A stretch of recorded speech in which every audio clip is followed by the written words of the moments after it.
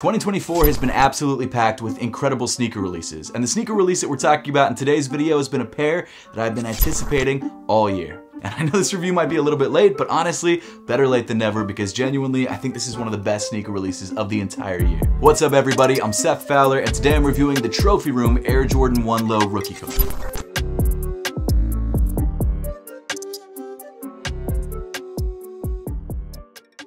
Spring is finally here. That means it's time for low top sneakers and mid socks. And this Friday, my sock brand Apothecary are dropping some mids that aren't mid. That was a terrible pun, but these mid socks are fire. Of course, these 2024 mids come in colors that match great with your sneakers. They're incredibly comfortable on foot, and they feature the Apothecary logo on the tag, which I think is an awesome touch personally. Not just because I designed it, I just think it's clean. And hey, if you guys want to grab any of the best mid socks ever, make sure to check out our website, apothecary.com, this Friday at 11 a.m. Eastern Time, linked in the top of the description below. But like I said, springtime is perfect for mid socks and low top sneakers, and this pair of Air Jordan 1 Lows is probably my favorite pair of Air Jordan 1 Lows to drop this year. These, of course, are the latest Trophy Room Air Jordan collaboration, and if you aren't familiar with Trophy Room is the sneaker boutique started by Michael Jordan's son, Marcus Jordan. It's a Jordan collab that literally keeps it in the family, and that's why I think all of the Trophy Room collaborations have been pretty solid. That being said, personally, I think this is my favorite pair of Trophy Room collab sneakers to drop. My second favorite is actually the Trophy Room 5s that dropped a couple years back. The Trophy Room 1 highs were great, but there's a lot of controversy around them, and I just didn't like them as much as a regular pair of Chicago's. These, on the other hand, really changed things up, and the materials on this shoe are absolutely amazing. Plus, the packaging and the inspiration behind this shoe is incredible. I don't usually care about inspiration for sneakers. Obviously, I talk about it because I review sneakers, but it's not something that usually determines whether I buy a sneaker or not. But in the case of this shoe, it definitely adds a lot to the sneaker. But we'll get into all of that later on in the review. First, let's talk about the release of this shoe. So the rookie card Trophy Room Air Jordan 1 Lows first released at Trophy Room in Orlando on March 14th for a retail price of $140. And then we got the wider release through the sneakers app on March 21st, again for the same retail price of $140. And from what I can tell, it seems like the best chance you had to get this pair of sneakers was to actually enter the in-store raffle at the Trophy Room store in Orlando. I mean, people did hit on the sneakers app, and they also hit on the online raffle for these shoes from Trophy Room, but most of the pairs seemingly went out to people who were actually at the store, which honestly, I'm not mad at. Plus, it also seems like the release of this shoe was incredibly fair. I'm sure you guys are familiar with some of the previous releases that Trophy Room has had and some of the controversy that surrounded those releases, but in this case, it seems like everything went as smoothly as it could possibly go. Now, unfortunately, because I live in Philadelphia, the chances of me getting this pair for retail were basically zero, which means that I did have to pay resale for this shoe. I think I spent like $550 after fees on GOAT. And of course, if you want to grab a pair of these now, you do have to pay resale because all the releases of this shoe are over. And if you guys do want to grab these shoes for resale, make sure to leave an affiliate link through the YouTube shopping tab on your screen and in the description below. But this shoe for me was a must cop. I was willing to pay about what I paid for it. I probably wouldn't have paid any more for it, but honestly, I think the shoe is worth the $550. And I'll get more into that later on in the video, but I'm not mad at the price that I paid. I mean, it sucks, don't get me wrong, but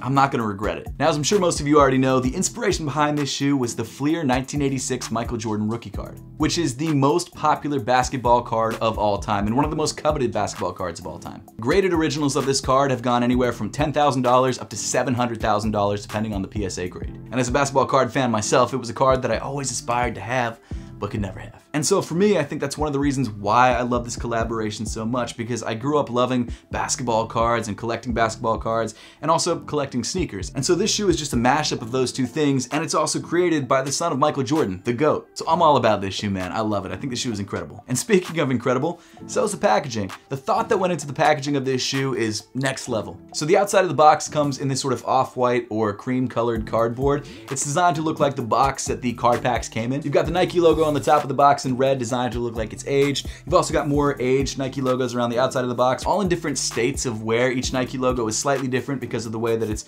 worn on the outside of the box, which I think is incredible. The attention to detail on this box is stupid. I love it. Getting back to the top of the box, you've got Michael Jordan's signature on the right-hand side in blue. You've got the Trophy Room logo also in blue. These are both in the style of the Fleer box. And then you've got the words official edition written underneath the Nike logo also in blue. And then around the bottom of the box, you've got the red and blue and red lines. I was born in '92, so I missed out on the 1986 Fleer packs, but I do know about them and I did really appreciate them and always want cards from those packs. I just never got any. Then on the front of the box, you've got the size tag. I grabbed a size 9, which is my true size. Obviously, because I'm planning to keep this pair and wear this pair, I went with my true size. The official name of this shoe is Air Jordan 1 Retro Low OGSP, and the colorway is Sail Black Varsity Red Muslin. Now, the awesome detailing of the box doesn't end here. On the inside of the lid, you've got some more hits. You've got the Jumpman logo and then the Chicago skyline in blue at the bottom of the top of the lid. And then moving inside the box, you've got another packaging detail. You've got this clear plastic box, or I guess sleeve box, that allows you to see through to the paper underneath. And the paper is so cool because it's inspired by the actual packs. I'm so happy that they went with this sort of clear packaging so you can see the paper. Now, in the original Fleer 1986 packs, you'd not only get some cards, but you'd also get a sticker and some bubble gum. And they designed this paper to look like you're getting multiple things inside this package. So you get 1 pair of shoes and 2 extra lace sets, which I love. Obviously, the design of this is a little bit different than the actual card packs because instead you've got sneakers inside and not cards. But it does have that same vibe. You've got the same colors, the light blue, the red, the cream. You've got the trophy room logo at the bottom. You've got just so many cool hits that make this such a unique package. The last time I was this excited about packaging from Jordan Brand, I think was the Lost and Found ones, which also featured a lot of really cool hidden details in the packaging, stuff that you wouldn't see unless you actually own the shoes. And this is the same case with the trophy room ones. But hey, with the packaging out of the way, let's finally get into the sneakers. So the first thing that you might notice about this shoe is the actual color blocking and how it's sort of a reverse black toe color blocking. Usually on a black toe Air Jordan 1, the red is on the heel of the shoe and the black is on the toe of the sneaker, hence the name black toe. In fact, here's a pair of black toe ones just for reference. But the other thing that I noticed about this shoe when I finally got it in hand was the material quality. It's amazing. So starting off around the toe of the sneaker on the mud guard, you've got this bright red satin material. And I think that a lot of people are sort of mixed on satin being used on Air Jordan sneakers. Yes, it does have this beautiful gloss sort of glisten to it, which I absolutely love. And I think it does feel a little bit more premium than some of the other materials that Jordan Brand tends to use on their shoes, but it creases in kind of an odd way. For example, here are my satin bred ones, a shoe that I've only worn probably 2 or 3 times, but you've already got this pretty deep crease down the toe of the sneaker. Now I will say that because this shoe only features the satin on the mud guard of the shoe, at least in the areas that it would crease, it shouldn't be as bad as this shoe, but it's something to keep in mind. In fact, actually looking at the mud guard on this shoe, the satin areas, there isn't really any creasing, so it might actually be okay. That being said, I do understand that some people might feel apprehensive about having satin on their expensive Air Jordan 1 lows, but I do think the material does add to the sneaker, especially that sort of glossy look, and does make it feel a bit more premium. Speaking of premium, moving to the center of the toe, you've got this beautiful sort of light cream colored nubuck. I've heard a lot of people call this leather, and while yes, that's true, nubuck is leather, this is definitely more of a nubuck because it's got that sort of felty finish. But in my opinion, this nubuck feels way more premium than the nubuck that you usually see on Air Jordan sneakers, and definitely more premium than that plasticky leather that you usually get on Air Jordan sneakers. I love it, man. I don't know how it's gonna crease, but I think it looks amazing.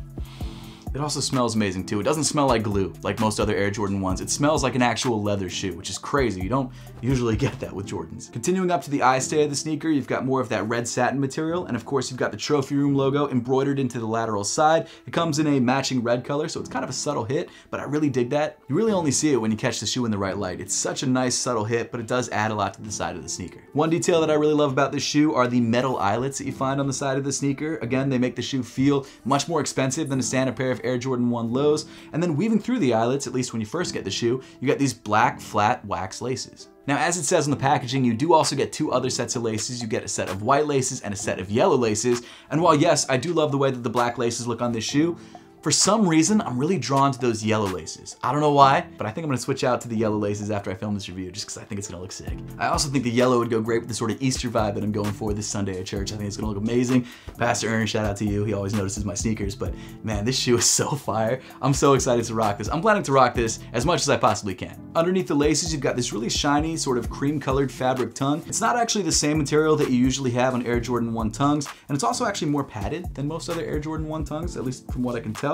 But I do like it a lot. At the top of the tongue, you've got a red tag with your Nike Air branding in white, and then moving inside the sneaker, you've got the same material that you had on the tongue of the shoe around the sock liner of the shoe. And as with most of the other materials on this shoe, this material does feel more premium than what you usually have in Air Jordan sneakers, and it makes me feel a little bit better about spending as much as I did on this shoe. Rounding off the inside of the shoe, you've got mismatching insoles. You've got a yellow insole on the right shoe with the trophy room logo on the heel, and on the left shoe, you've got a light blue insole with the Jumpman logo on the heel. Those colors, again, come from the Fleer rookie card, and one thing that I kind of wish they had done differently on this shoe that they actually did on the home version of the shoe, because technically there's 2 versions of this shoe. This is the away colorway, and there's also a home colorway. On the home version of the shoe, which comes with the white Nike swoosh, you've actually got blue and yellow accents on the edges of the panels on the upper of the shoe. Now, Obviously, you can't really do that with this satin upper. You can only really do that with leather, which makes me think that the upper of that shoe is leather instead of satin. It's a detail that I really wish they had included on this shoe in some way, because the blue and the yellow is kind of my favorite part of the shoe, and you don't really get to see it when you're wearing the sneaker. But that's just my own personal opinion. I'm sure there's a lot of people out there that prefer just the simple black, white, and red look. But at this point, let's get into sizing and fit. And as you probably expected,